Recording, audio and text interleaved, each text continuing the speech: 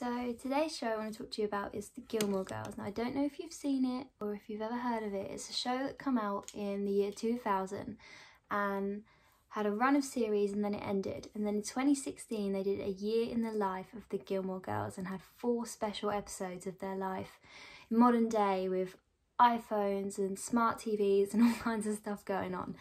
And it's just such a feel-good sitcom. You laugh the whole way through. Lorelai Gilmore, she's the main character. She is so much fun. Her daughter Rory is so smart. She wants to be a journalist, which is what I want to do, so maybe that's my invested interest, but it is really just worth the watch, and it's just so fun. It's so light-hearted, it's full of jokes, it's full of humour, and it's definitely worth the watch.